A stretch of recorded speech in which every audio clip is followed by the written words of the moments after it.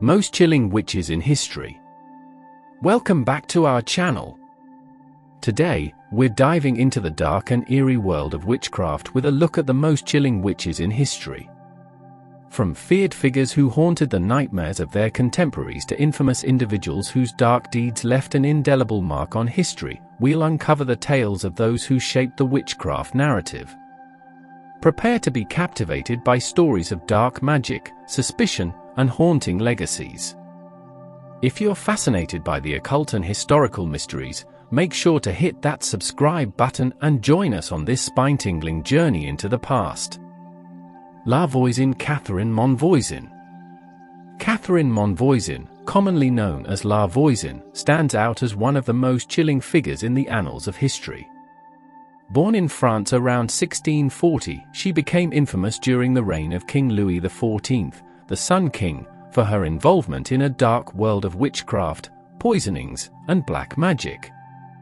La Voisin's story is not just about one woman's descent into the occult, but also a reflection of a society steeped in superstition, corruption, and fear.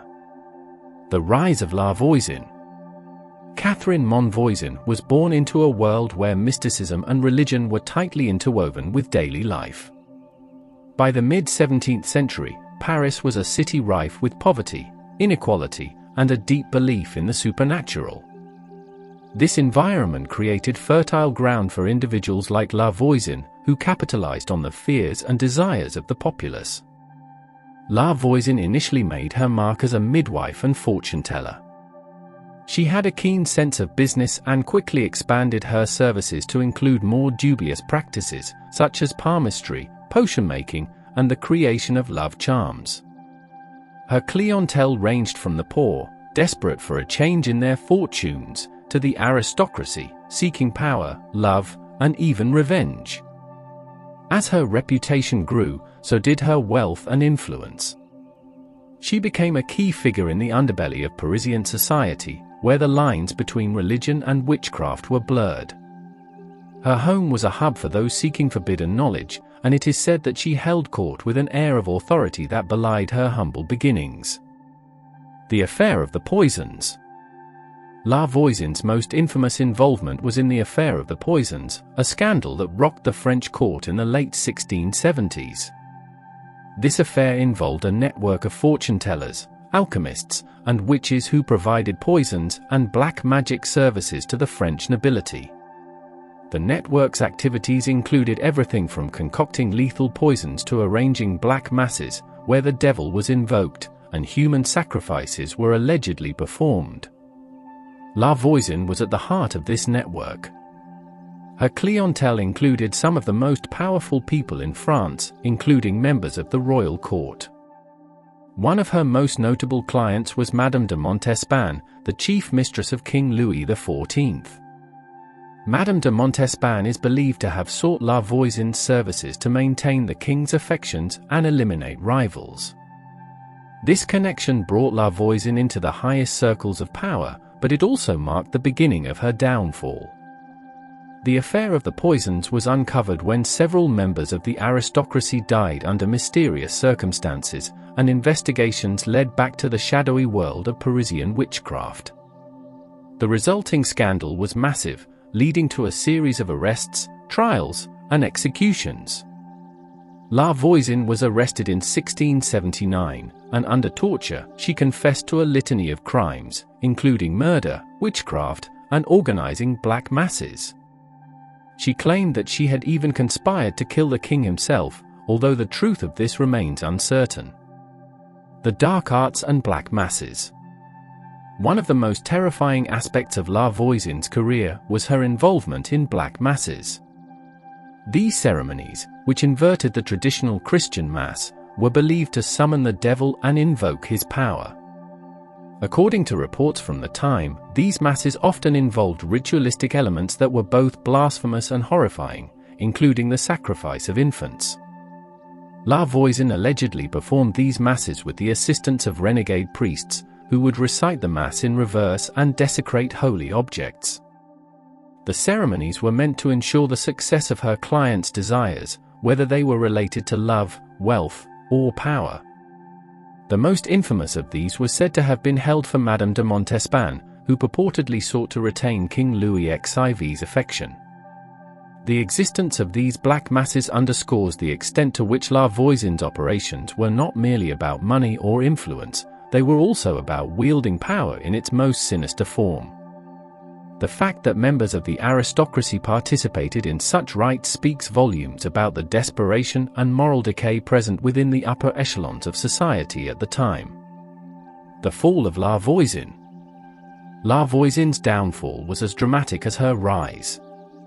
Once the affair of the poisons began to unravel, the full scope of her operations came to light. In 1679, she was arrested and interrogated.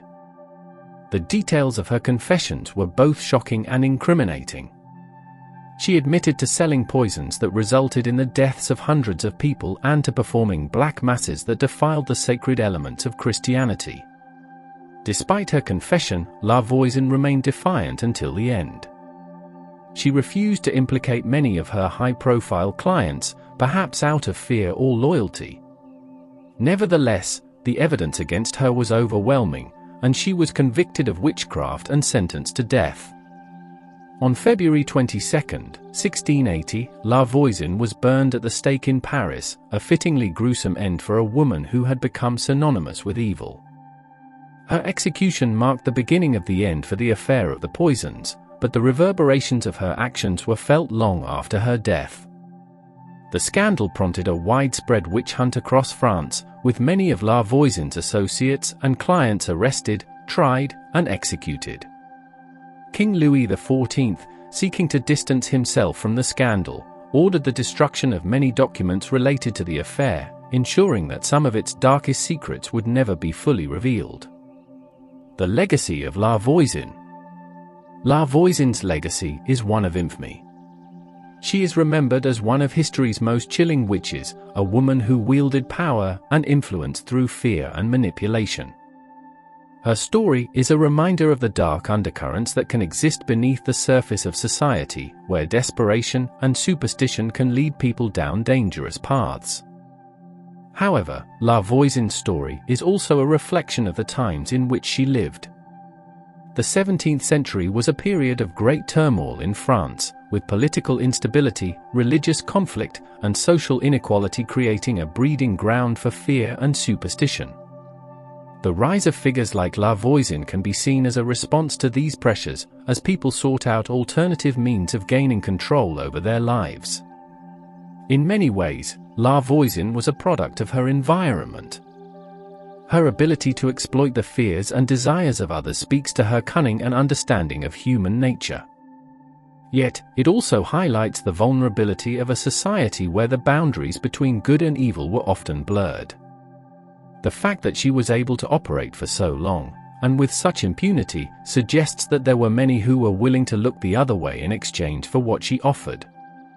La Voisin's tale also offers insights into the role of women in the early modern period. Despite living in a patriarchal society, she carved out a space for herself in a world dominated by men. Her success, however, was not just due to her business acumen but also her willingness to engage in activities that were considered taboo. This defiance of social norms may have contributed to her ultimate downfall, but it also ensured that her name would be remembered. The story of La Voisin is one of darkness, power, and fear. It is a story that continues to captivate because it speaks to the timeless themes of human nature, the desire for power, the fear of the unknown, and the consequences of crossing moral boundaries. La Voisin remains a haunting figure, a reminder of the dark side of human ambition and the dangers of unchecked power. The intersection of religion and witchcraft. La Voisin's activities also highlight the complex relationship between religion and witchcraft in the 17th century. At a time when the Catholic Church held significant power in France, the existence of a network of individuals who engaged in practices that directly opposed church teachings was both shocking and indicative of broader social tensions. La Voisin's black masses were particularly blasphemous, not just because they involved sacrilegious acts, but because they represented a direct challenge to the Church's authority. The fact that these masses were attended by members of the aristocracy, who were supposed to be the guardians of Christian morality, suggests that there was a deep-seated disillusionment with the established religious order. This disillusionment can be partly attributed to the Church's failure to address the social and economic problems of the time. As poverty and inequality increased, many people turned to alternative sources of power and comfort, including witchcraft. La Voisin, with her blend of mysticism and practical solutions, provided an appealing alternative to those who felt abandoned by the Church.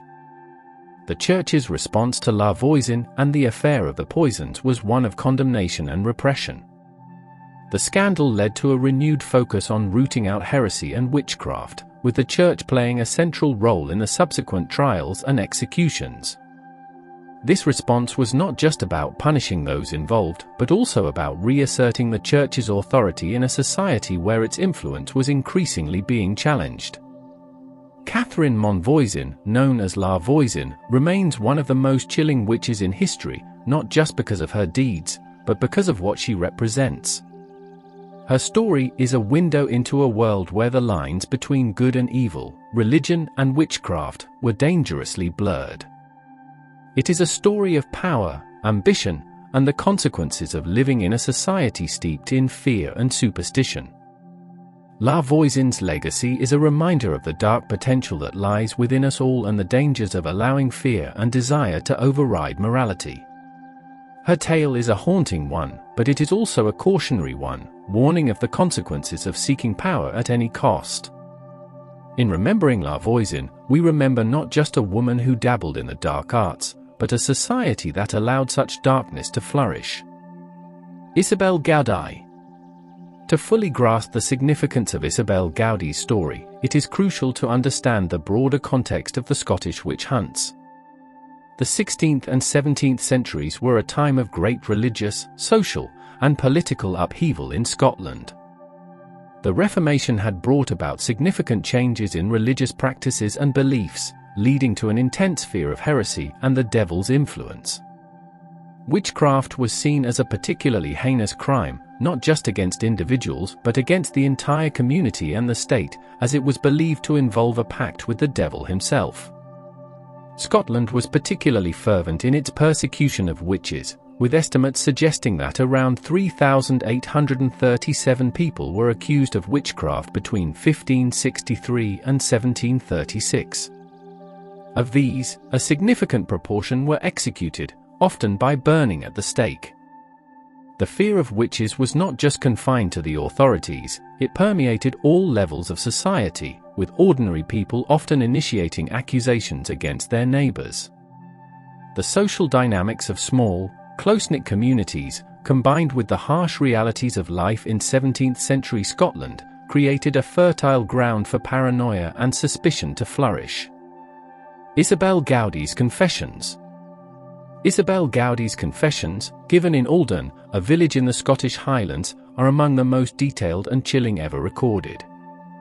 Unlike many other accused witches of the time, who were often subjected to intense torture to extract confessions, there is no evidence that Gaudí was tortured. Her confessions appear to have been given voluntarily, although it is important to recognize the psychological pressure she would have been under, given the context of the time. Gaudí's confessions are remarkable for their vividness and detail. She described in graphic terms her supposed involvement in witchcraft, including making a pact with the devil, participating in sabbats, and casting spells to harm others. She claimed that she and other witches could transform into animals, including hares, cats, and crows, by reciting certain incantations. One of the most famous passages from her confession describes this transformation. "We can raise the wind whenever we please, and make it blow in any quarter we wish, by casting up the dust from the highway, and crying, 'Rise, wind!'"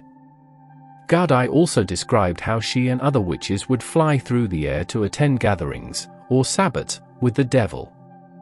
These meetings, she claimed, were held in various locations, including the Downey Hills and local churches, which were believed to be haunted or possessed by evil spirits. During these gatherings, the witches would feast, dance, and engage in various forms of debauchery, all under the watchful eye of the devil, who was said to take on various forms, including that of a man, a horse, or even a raven. The dark and chilling nature of Gaudi's confessions. What makes Gaudi's confessions particularly chilling is the way in which they reflect the deeply ingrained fears and beliefs of the time. Her descriptions of witchcraft are not just fantastical tales, they are a window into the collective psyche of a society gripped by fear and superstition. The vividness of her account suggests that these were not merely the product of a fevered imagination, but rather a reflection of the stories and beliefs that were prevalent in her community. One of the most disturbing aspects of Gaudi's confessions is her detailed description of maleficium, or harmful magic. She claimed that she and other witches had caused the deaths of several people through their spells, including a local minister.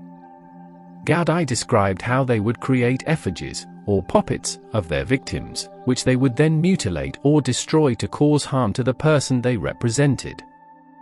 This practice of sympathetic magic was a common feature of witchcraft beliefs in Europe, and Gaudi's descriptions are among the most detailed on record.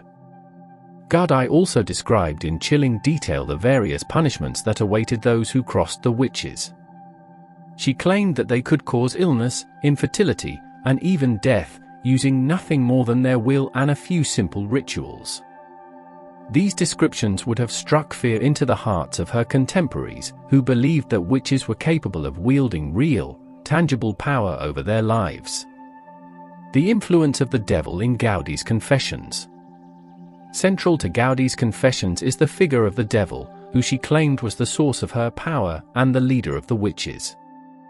She described how she and other witches had made a pact with the devil, pledging their loyalty to him in exchange for his protection and the ability to perform magic. This pact was sealed with a ceremonial act, in which the witches renounced their Christian faith and received a new name from the devil, who would then mark them as his own. Gaudi's descriptions of the devil are particularly chilling. She claimed that he would appear to the witches in various forms, sometimes as a man with cloven hooves, other times as a black dog or a raven. He was said to be both terrifying and charismatic, demanding absolute obedience from his followers while also bestowing upon them the powers they desired. The devil in Gaudi's confessions is not just a figure of religious evil, he is a very real, tangible presence, capable of manifesting in the physical world and exerting his influence over the lives of ordinary people. This focus on the devil reflects the broader beliefs of the time, when the devil was seen as an ever-present threat, constantly seeking to corrupt and destroy humanity. The idea of a pact with the devil was a central feature of witchcraft beliefs, and Gaudi's confessions provide one of the most detailed descriptions of this concept in the historical record. The psychological impact and legacy of Gaudi's story.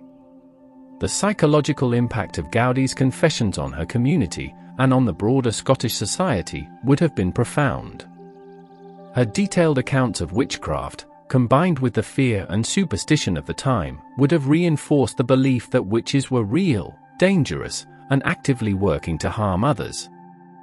This belief, in turn, would have fueled further accusations and witch hunts, as people sought to root out and destroy those they believed to be in league with the devil.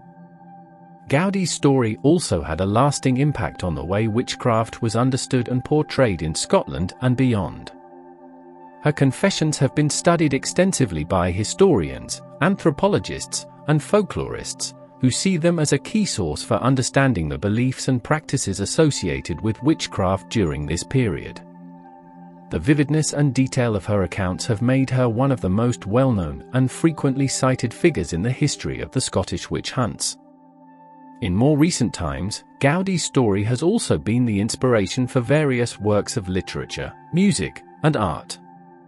For example, the Scottish composer James Macmillan created a piece titled The Confession of Isabel Gaudai in 1990, which was inspired by her story. This work, which has been widely performed and recorded, captures the haunting and tragic nature of Gaudi's life and death, and serves as a powerful reminder of the dangers of superstition and persecution. The chilling legacy of Isabel Gaudai. Isabel Gaudi's story is a chilling reminder of the dark and dangerous world in which she lived, where fear, superstition, and religious zeal could lead to the persecution and execution of innocent people. Her confessions, whether they were the product of a vivid imagination, psychological pressure, or a genuine belief in her own guilt, provide a unique and terrifying insight into the mindset of the time. Gaudi's legacy is a complex one. On one hand, she is remembered as a victim of the witch hunts, a tragic figure who was caught up in the hysteria and fear of her time. On the other hand, her detailed and vivid confessions have immortalized her as one of the most chilling witches in history, a figure whose story continues to fascinate and horrify people to this day. Her story serves as both a cautionary tale about the dangers of superstition and a window into the dark, fearful world of 17th century Scotland. In a time when belief in the supernatural was pervasive, and the line between the real and the imagined was often blurred, Isabel Gaudi's confessions stand as a testament to the power of fear and the human capacity for cruelty in the name of righteousness. As we reflect on Gaudi's story, it is important to remember the countless other women and men who, like her, were accused of witchcraft and suffered horrific fates as a result. Their stories, like Gaudi's, are a stark reminder of the dangers of scapegoating and persecution, and of the need for compassion and understanding in the face of fear and ignorance. Alice Keitler. Alice Keitler was born around 1280 into a wealthy, Norman-Irish family. Her father, probably a successful merchant or landowner, ensured that Alice grew up in an environment of privilege and influence. This status would play a significant role in both her rise to power and her eventual downfall. Kilkenny, where Alice lived, was a prosperous town, benefiting from the Norman invasion of Ireland, which brought new opportunities for trade and commerce. Alice married 4 times, each time to wealthy men, and each of these unions increased her wealth and influence. Her first husband, William Outlaw, was a banker and a man of significant standing in Kilkenny. After his death, Alice married Adam LeBlund, a wealthy moneylender. Following his demise, she married Richard de Vale, another man of wealth, and finally, she wed Sir John Le Poer. The pattern of her marriages and the subsequent deaths of her husbands began to arouse suspicion. By the time Sir John Le Poer fell ill, rumors had started to circulate that Alice was not just a woman of wealth and influence, but a practitioner of the dark arts, using sorcery to eliminate her spouses and amass her fortune. Accusations and witchcraft. The accusations against Alice Keitler were not just the product of local gossip, but were deeply intertwined with the social and religious dynamics of the time. Medieval Ireland, like much of Europe, was a society governed by the Catholic Church, and the fear of heresy and witchcraft was pervasive. The Church was the ultimate authority, and anything that threatened its dominance was met with severe punishment. Alice's downfall began when Sir John Le Poer, her 4th husband, fell gravely ill. He complained of being gradually poisoned, and as his condition worsened, his suspicions grew. On his deathbed, he accused Alice of using witchcraft to hasten his end. Following his death, Sir John's children from a previous marriage, along with the children of Alice's previous husbands, brought formal charges against her. They claimed she had bewitched their fathers, leading to their untimely deaths. The charges were serious and numerous. Alice was accused of practicing witchcraft, engaging in demon worship, and sacrificing animals in dark rituals. It was said that she had a familiar, a demonic spirit in the form of a black dog or cat, which assisted her in her nefarious deeds. Additionally, she was accused of using potions and powders to manipulate and harm others. One of the most chilling accusations was that Alice had participated in a coven, where she and her followers would perform rituals invoking demons and casting curses.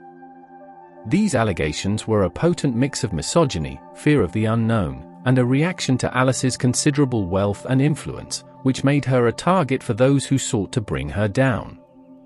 The trial and escape. The trial of Alice Keitler is one of the earliest recorded witch trials in Europe, and it set a precedent for many that would follow.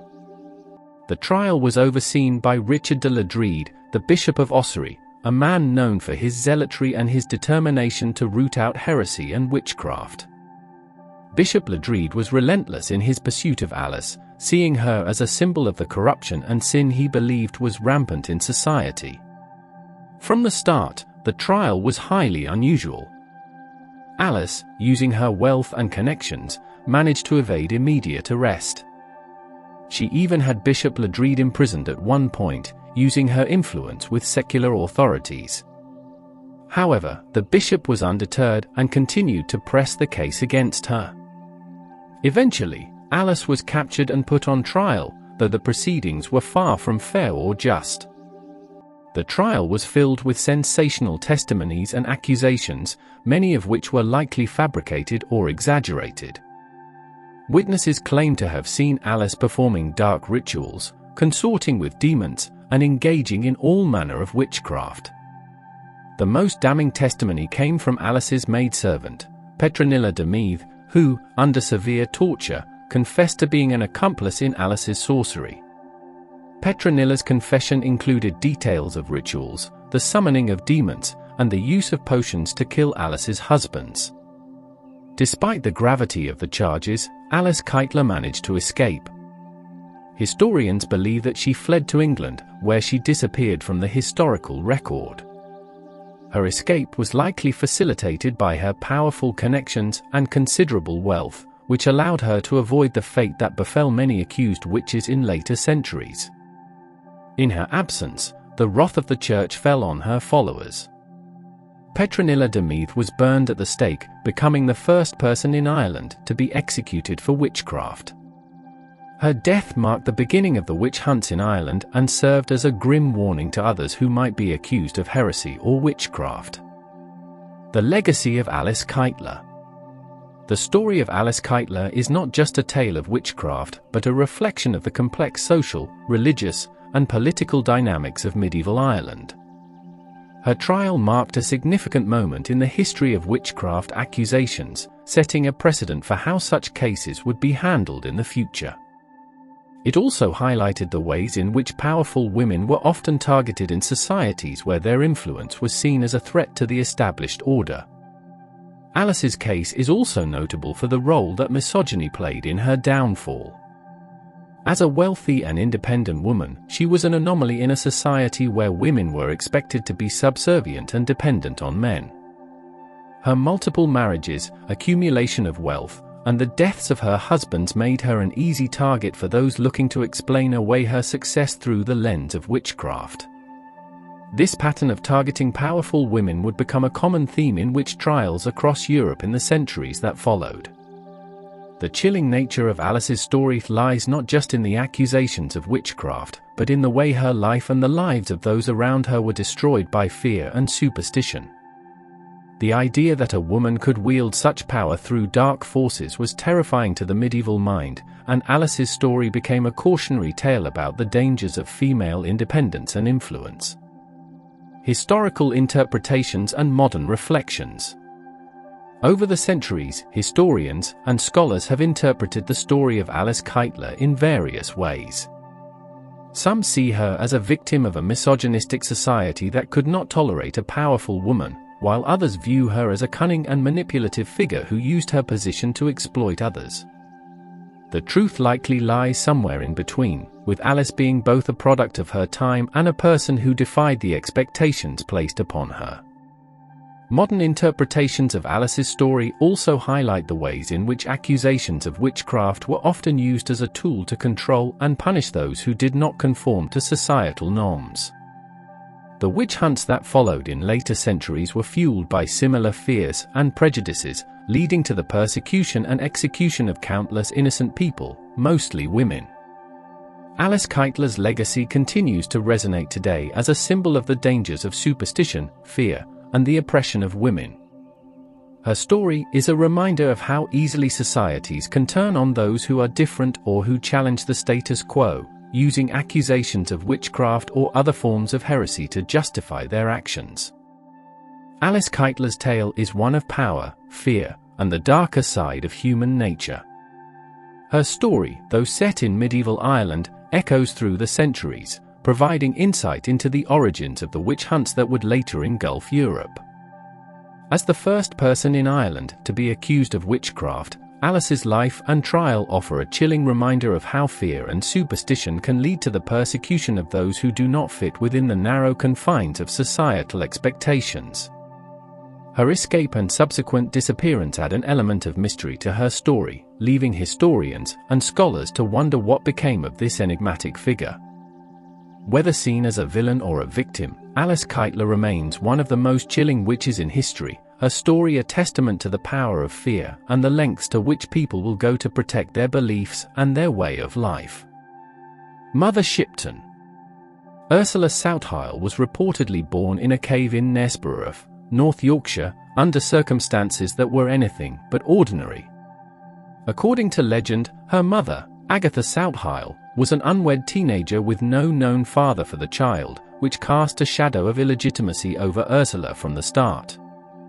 Some stories suggest that Ursula's conception was the result of a liaison with the devil, adding to the aura of supernatural mystery that surrounded her birth. This connection to the diabolical would follow Ursula throughout her life, feeding into the fears and superstitions of the time. From an early age, Ursula was different. Accounts describe her as having an unusual appearance, with a crooked nose, bent back, and deformed limbs. These physical deformities, combined with the circumstances of her birth, led to her being ostracized by the local community. She was believed to have magical powers, a reputation that would only grow as she aged. The making of Mother Shipton, a prophetic witch. Ursula's transformation into the figure known as Mother Shipton came as her prophetic abilities became widely known. Unlike many so-called witches of the time, Mother Shipton was not accused of practicing malevolent magic or witchcraft in the traditional sense. Instead, she was revered and feared for her ability to foresee the future. Her prophecies covered a wide range of topics, from the mundane to the catastrophic. She predicted everything from local events, such as the fates of her neighbors, to more significant occurrences that would impact the entire country. Some of her most famous prophecies included the Great Fire of London in 1666, the defeat of the Spanish Armada in 1588, and even the invention of iron ships. However, it's essential to note that the accuracy of these prophecies has been debated by historians and scholars. The first known publication of her prophecies did not appear until the 17th century, long after her death, leading many to believe that these predictions were either fabricated or heavily embellished by later writers. Despite this, the belief in her powers persisted, and her prophecies became a part of the cultural fabric of England. The Witch of Knaresborough, supernatural abilities and influence. Mother Shipton's reputation as a witch was not solely based on her prophecies. She was also believed to possess other supernatural abilities. According to legend, she could cast spells, control the weather, and had the power to curse those who wronged her. These stories were likely exaggerated by the local population, who were steeped in superstition and eager to believe in the existence of witches. One of the most famous stories about Mother Shipton involves her cursing a local nobleman, Lord Percy, who had ridiculed her. It is said that she predicted his downfall and that of his family, a prophecy that allegedly came true. Whether or not this story is factual, it reflects the fear and respect that Mother Shipton commanded in her community. Her influence was not limited to Knaresborough. Tales of her powers and prophecies spread throughout England, and she became a figure of both fear and fascination. In a time when belief in witches was widespread, and the persecution of supposed witches was common, Mother Shipton managed to avoid the fate that befell many others accused of witchcraft. This might have been due to the respect, and perhaps fear, that her prophecies inspired, protecting her from the wrath of those who might otherwise have sought to destroy her. The prophetic legacy, how Mother Shipton's predictions shaped history. The legacy of Mother Shipton's prophecies is a testament to the power of myth and legend in shaping history. Over the centuries, her predictions have been revisited and reinterpreted to fit the context of the times. During periods of crisis or uncertainty, people often turn to her prophecies for guidance, seeing in them a forewarning of events to come. One of the most enduring aspects of her legacy is the way her prophecies have been used to explain and rationalize significant historical events. The Great Fire of London, for example, was seen by some as a fulfillment of her prediction that London would be destroyed by fire and plague. Similarly, the defeat of the Spanish Armada was interpreted as a manifestation of her prophecy about England's triumph over its enemies. These interpretations, while often dubious, highlight the role that prophecy and superstition played in the lives of people during the Renaissance and early modern periods. In a world where science and reason had not yet fully taken hold, the words of a prophet like Mother Shipton could wield considerable influence. Mother Shipton's Cave, a site of pilgrimage and superstition. Today, the cave where Mother Shipton was born has become a site of pilgrimage and tourist attraction. Located near the town of Knaresborough, Mother Shipton's Cave is often referred to as England's oldest tourist attraction, with visitors coming to see the place where the legendary witch was born and to marvel at the petrifying well nearby. The petrifying well, once known as the dropping well, is a geological curiosity where objects left in the water gradually turn to stone due to the high mineral content of the water.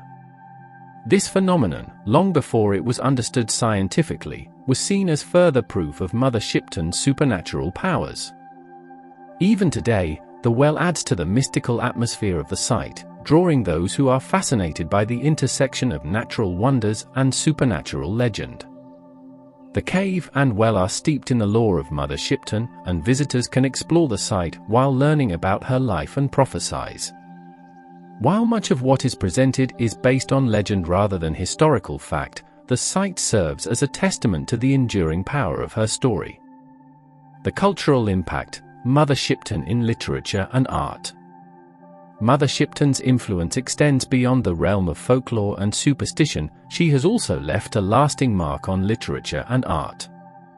Over the centuries, she has been featured in numerous works of fiction, poetry, and plays, often portrayed as a wise and mysterious figure, though sometimes as a malevolent witch.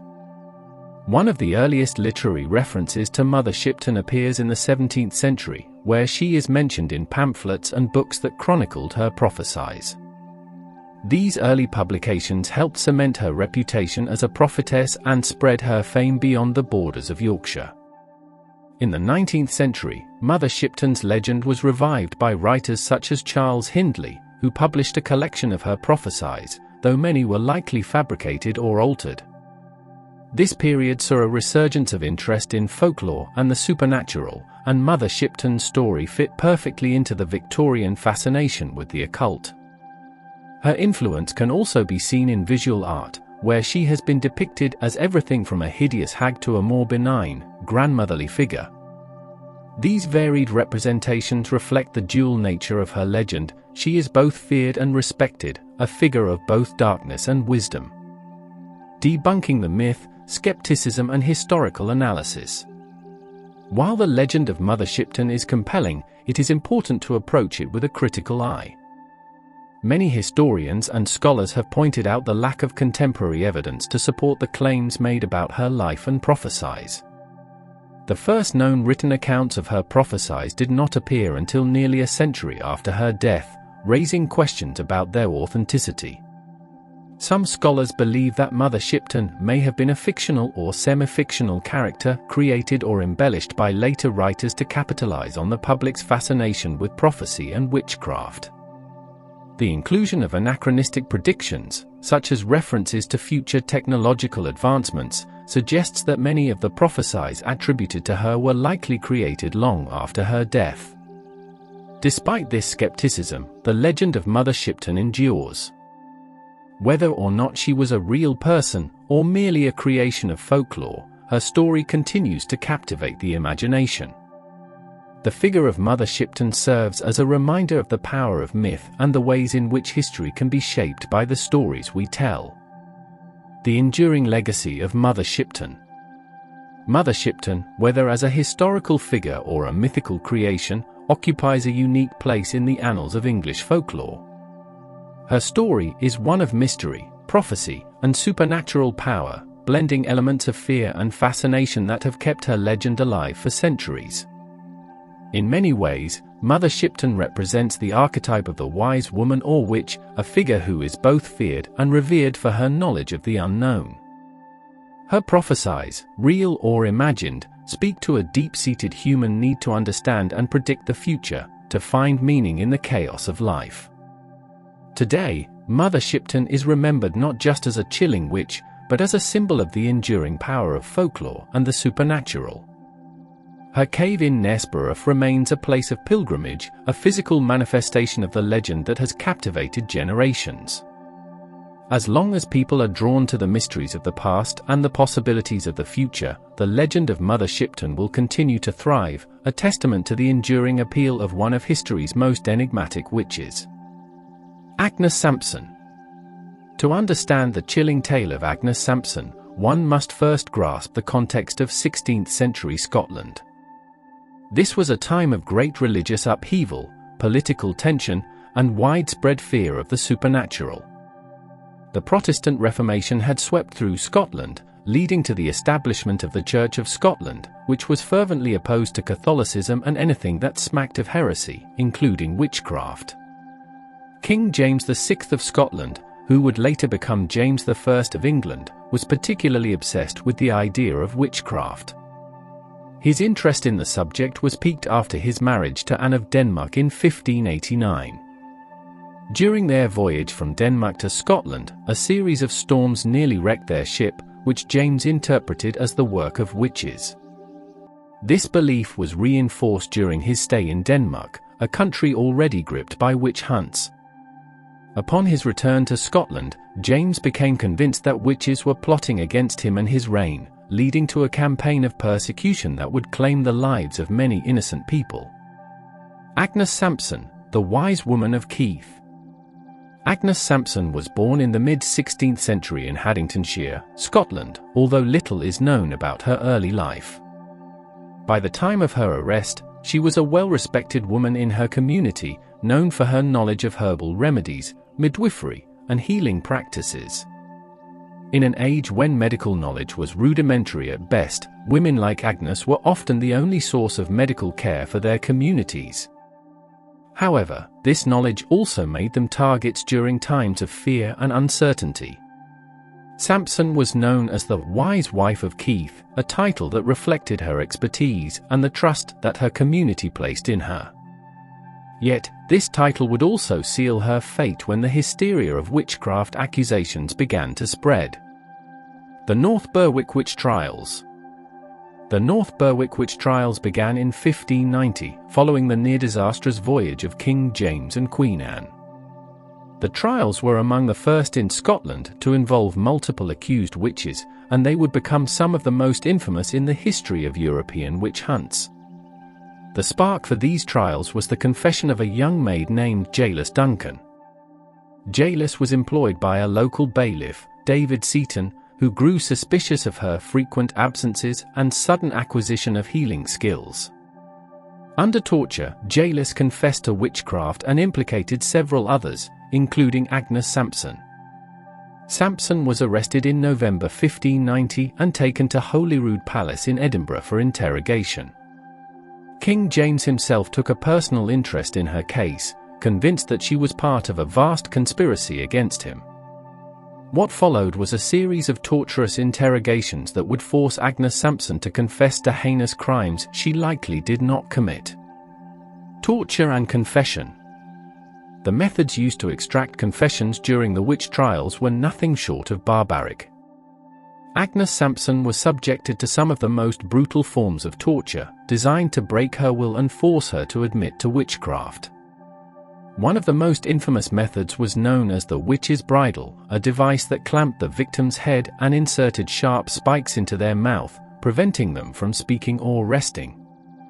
Sampson was also stripped naked and shaved, a common practice to search for the devil's mark, a physical sign supposedly left by Satan on his followers. This dehumanizing treatment was meant to strip her of her dignity and humanity, making it easier for her interrogators to view her as a witch rather than a person. Despite enduring unimaginable pain, Agnes initially denied the charges against her. However, after days of relentless torture, she finally broke. She confessed to a litany of crimes, including causing the storms that had endangered the king's ship, conspiring with other witches, and communicating with the devil. Her confession was filled with the kinds of details that her interrogators expected to hear, likely a result of their suggestions and the intense psychological and physical pressure she was under. One of the most chilling aspects of Sampson's confession was her claim that she had attended a witches' gathering at the North Berwick Kirk, a church near Edinburgh. According to her testimony, this gathering was attended by around 200 witches who plotted the king's downfall. This confession was used to justify the arrest and execution of many others, creating a ripple effect of fear and paranoia throughout Scotland. The execution. Agnes Sampson's confession sealed her fate. In January 1591, she was found guilty of witchcraft and sentenced to death.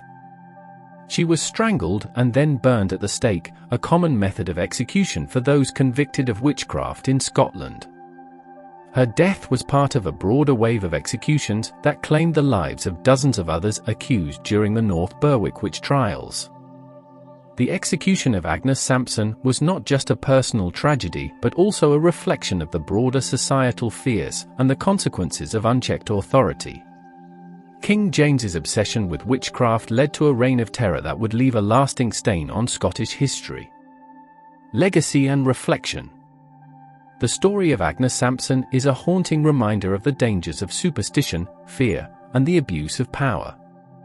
The witch hunts of the 16th and 17th centuries were driven by a combination of religious zealotry, misogyny, and political expediency, leading to the persecution of thousands of innocent people, most of whom were women. Agnes Sampson's case is particularly chilling because of the direct involvement of the king in her persecution. King James VI's role in the North Berwick witch trials demonstrates how the fear of witchcraft could be manipulated by those in power to justify acts of cruelty and oppression. James's interest in witchcraft would later lead him to write Demonology, a treatise that further fueled the witch hunts in both Scotland and England. However, the legacy of Agnes Sampson and others like her also serves as a powerful cautionary tale. It highlights the importance of reason, justice, and the protection of individual rights in the face of mass hysteria. The witch hunts of the past may seem distant, but the underlying forces that drove them, fear, ignorance, and the desire to control others, are still present in various forms today.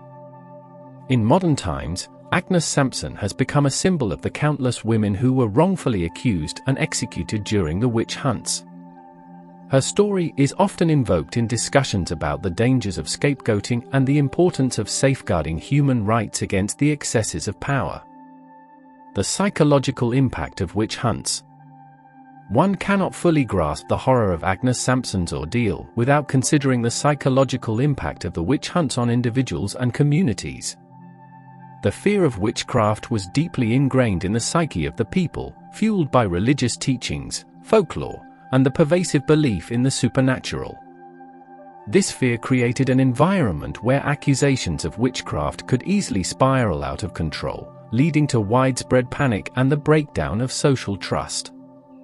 For those accused, like Agnes Sampson, the psychological torment began long before the physical torture. The mere accusation of witchcraft was enough to isolate individuals from their communities, stripping them of their social standing and support networks.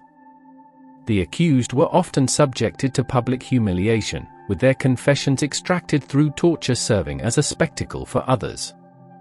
This process not only dehumanized the victims but also reinforced the collective belief in the existence of witches, perpetuating the cycle of fear and persecution. The psychological impact of these trials extended beyond the victims to their families and communities. The fear of being associated with a witch led many to turn against their neighbors, friends, and even family members. Communities were torn apart by suspicion, as people were encouraged to denounce those they believed to be involved in witchcraft. This atmosphere of distrust and paranoia left deep scars on the social fabric, with the effects of the witch hunts lingering long after the trials had ended. Gender and the witch hunts. The story of Agnes Sampson also sheds light on the gendered nature of the witch hunts. The vast majority of those accused of witchcraft were women, reflecting the deeply entrenched misogyny of the time.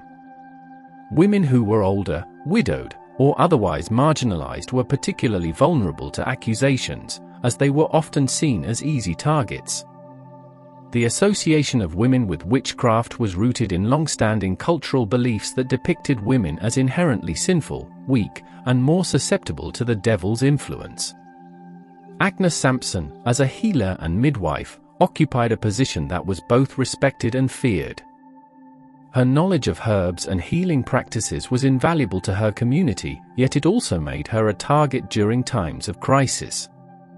The very skills that had earned her the title of wise wife became evidence of her supposed witchcraft when the tides of suspicion turned against her. Her case highlights how women's roles in society could be weaponized against them, with their knowledge and independence perceived as threats to the patriarchal order. The gendered nature of the witch hunts also reflects broader societal anxieties about women's power and autonomy. The fear of witchcraft was often intertwined with fears about female sexuality, fertility, and the disruption of traditional gender roles. By targeting women like Agnes Sampson, the witch hunt served as a means of reinforcing social norms and punishing those who deviated from them. The enduring lessons of Agnes Sampson's story. Agnes Sampson's story is one of tragedy and injustice, but it is also a powerful reminder of the dangers of fear and the importance of standing up against oppression.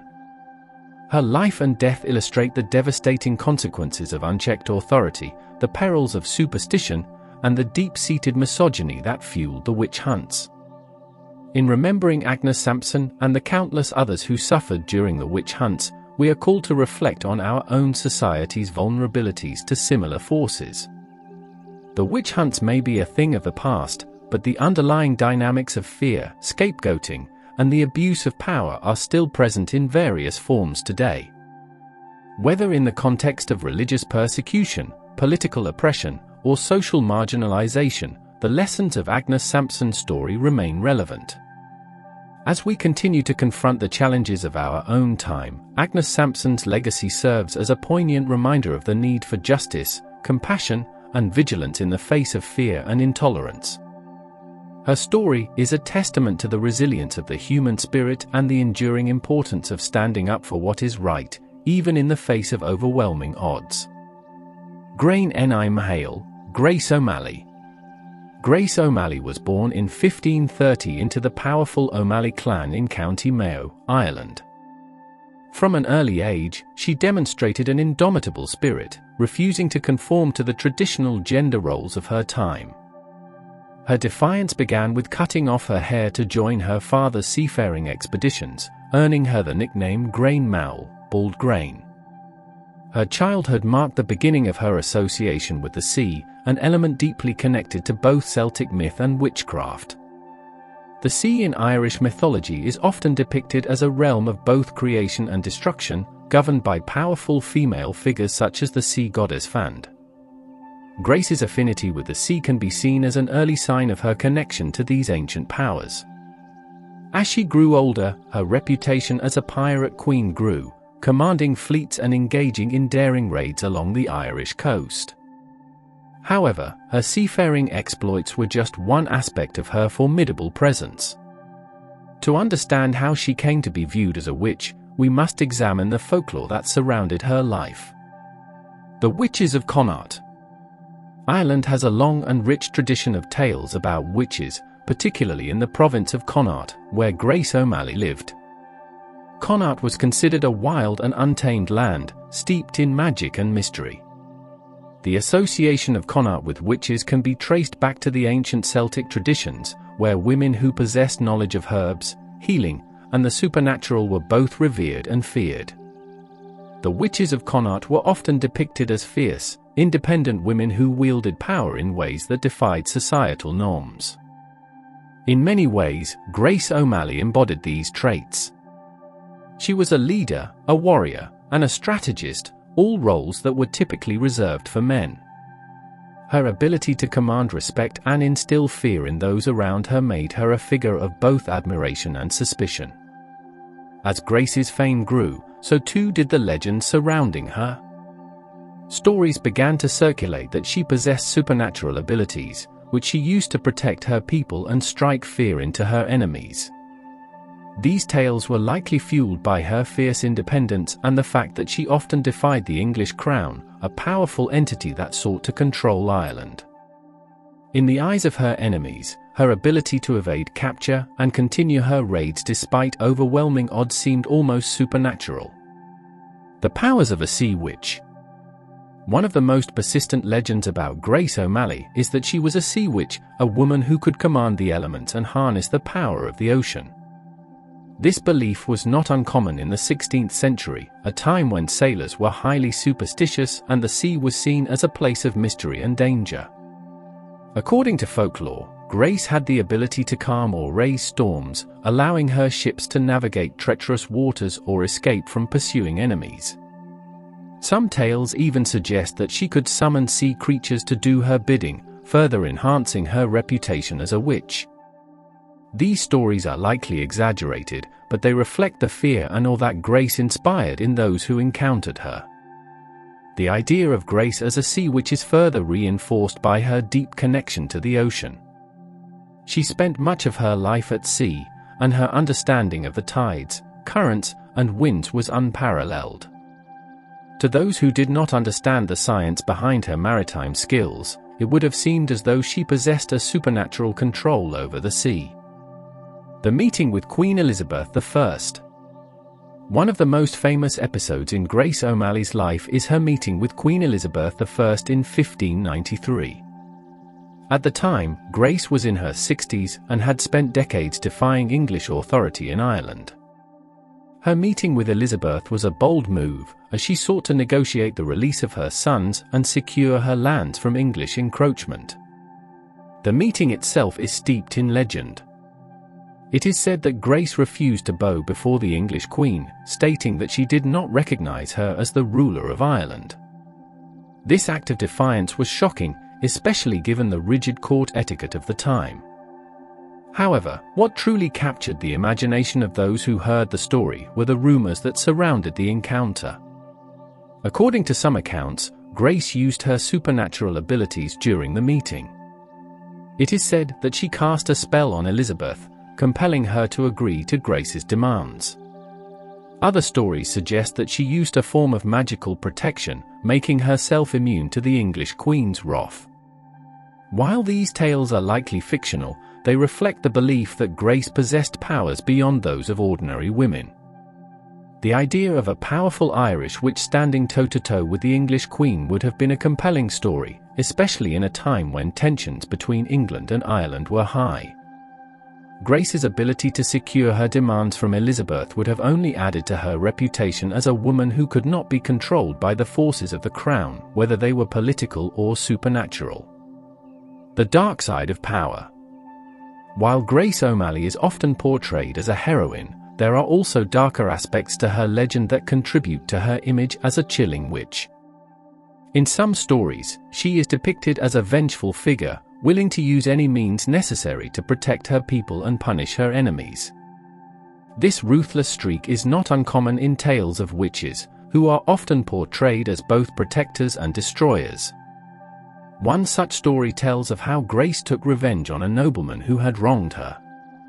According to the legend, the nobleman refused to honor an agreement with Grace, and in response, she used her magical powers to curse him. The curse brought misfortune to the nobleman and his family, leading to their downfall. This tale, while likely apocryphal, paints Grace as a woman who was not to be crossed, reinforcing her image as a powerful and dangerous witch. Another story tells of how Grace used her powers to protect her clan from invaders. It is said that she could summon a thick fog to confuse her enemies, allowing her warriors to ambush them. This ability to control the weather is a common theme in witchcraft and further cements Grace's reputation as a master of the supernatural.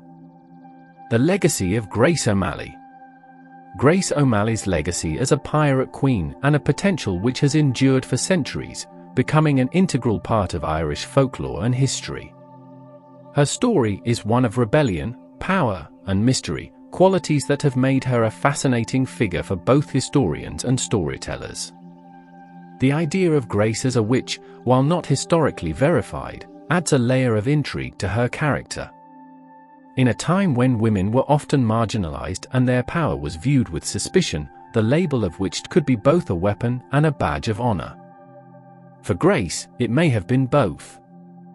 Her ability to defy the English crown and command the respect of her followers made her a target for those who sought to discredit her.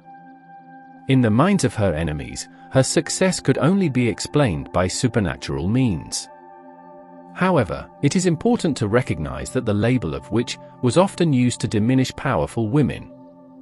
By casting them as something other than human, society could rationalize their actions and place them outside the bounds of acceptable behavior.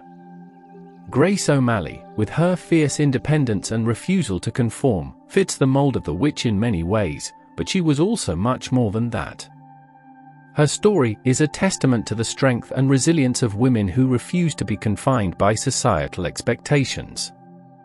Whether or not she was truly a witch is a question that may never be answered, but the legends that surround her speak to the enduring fascination with her life and the power she wielded. Grain Hale, or Grace O'Malley, is a figure who straddles the line between history and myth. Her life as a pirate queen and leader of men is well documented, but the stories that paint her as a witch add a chilling and mysterious dimension to her legacy. In a world where powerful women were often feared and misunderstood, Grace's reputation as a witch is a reflection of the awe and terror she inspired. As one of the most chilling witches in history, Grace O'Malley embodies the qualities that have long been associated with witchcraft: independence, power, and the ability to defy the natural order. Whether through her command of the sea, her strategic brilliance, or the supernatural tales that surround her, Grace remains an enigmatic and formidable figure, one whose story continues to captivate and inspire. In the end, it is perhaps this blend of history and legend that makes Grace O'Malley such a compelling character. She was a real woman who lived a life of extraordinary adventure and defiance, but she has also become a symbol of something more, a reminder of the power that women can wield, both in the world of men and in the realm of myth. Tituba. 1. Background and early life. Tituba was born around 1680, likely in the Caribbean. Her exact origins are unclear, but she was enslaved by Samuel Parris, the minister of Salem Village, Massachusetts. Her mixed heritage and enslaved status placed her in a vulnerable position in a society that was both racially and socially hierarchical. Her early life and experiences are not well documented, but it's known that she was brought to New England in the early 1680s. By the time she arrived in Salem, Tituba had already lived through significant trauma and displacement. Her role as an enslaved person meant she was at the bottom of the social hierarchy and subject to the whims of her owners. 2. The Salem Witch Trials. In the winter of 1692, Salem Village became the epicenter of a witchcraft panic that would engulf colonial Massachusetts. The initial accusations of witchcraft were levied by a group of young girls, including Betty Parris, Samuel Parris's daughter, and Abigail Williams, his niece. The girls exhibited strange behaviors and convulsions, which they claimed were the result of witchcraft. Tituba's role in the trials began when she was accused of practicing witchcraft and engaging in diabolical activities. She was one of the first individuals to be accused and subsequently interrogated. The accusations against her were likely influenced by her outsider status and her association with the Parris family. Her position as an enslaved person made her particularly vulnerable to accusations and mistreatment. 3. The Interrogation and Confession. Tituba's interrogation was a turning point in the Salem witch trials. Under intense pressure, she confessed to practicing witchcraft and having made a pact with the devil. Her confession was filled with elements that aligned with the fears and fantasies of the Puritan community. She described a vision of a black man, whom she identified as the devil, and claimed that she had seen other witches in the community. Her confession was significant for several reasons. First, it provided the court with a narrative that fit the prevailing fears of witchcraft and the devil. Second, it fueled the hysteria, leading to more accusations and confessions. Tituba's confession was used as evidence against others, and her testimony helped to legitimize and escalate the witch hunt. 4. Racial and social implications. Tituba's story is deeply entwined with the racial and social dynamics of the time. As an enslaved woman of African and Native American heritage, she occupied a precarious position in colonial society. Her status as an outsider made her an easy target for accusations. The racial and cultural prejudices of the time likely influenced how she was perceived and treated. In the Puritan society of Salem, there was a deep-seated fear of the unknown and the other. Tituba's exotic background and her status as an enslaved person meant that she was viewed with suspicion and fear. This xenophobia was a key factor in the witch trials, and Tituba's position made her particularly vulnerable to the hysteria that swept through Salem. 5. The legacy of Tituba. Tituba's legacy is a complex and tragic one. Her role in the Salem witch trials has been mythologized and sensationalized over the centuries. She has been portrayed as a figure of dark magic and malevolence, but this characterization often obscures the reality of her situation. In historical accounts and popular culture, Tituba has been depicted in various ways, from a sinister witch to a victim of circumstance. The truth is likely somewhere in between. Her confession was likely a result of extreme duress and the need to appease the authorities who had already made up their minds about her guilt. Tituba's story is also a reflection of the broader issues of race, gender, and power in early American society. Her experiences highlight the ways in which marginalized individuals were scapegoated and exploited during times of social upheaval. The Salem witch trials were not just a manifestation of religious paranoia, but also a reflection of the deep-seated inequalities and fears of the time. Tituba's place in history as one of the most chilling witches is a product of the intersection of her personal circumstances and the broader socio-cultural context of the Salem witch trials. Her story is a haunting reminder of how fear, prejudice, and social hierarchy can drive people to commit grievous injustices. While Tituba's legacy is often overshadowed by sensationalized accounts, it is crucial to remember her as a real person who suffered immensely during a time of great turmoil. Her story serves as a cautionary tale about the dangers of scapegoating and the impact of systemic injustice. In examining her life and the trials, we gain insight into the complex dynamics of early American colonial society and the enduring consequences of fear and prejudice. Thanks for watching our deep dive into the most chilling witches in history. If you enjoyed exploring these dark and mysterious figures with us, don't forget to hit that like button and subscribe for more spine-tingling content. Leave a comment below with your thoughts or any other historical figures you'd like us to cover. For even more thrilling stories, check out our other videos and follow us on social media for updates and behind-the-scenes content. Until next time, stay curious and keep exploring the shadows of history. Remember, the past is never as dead as it seems.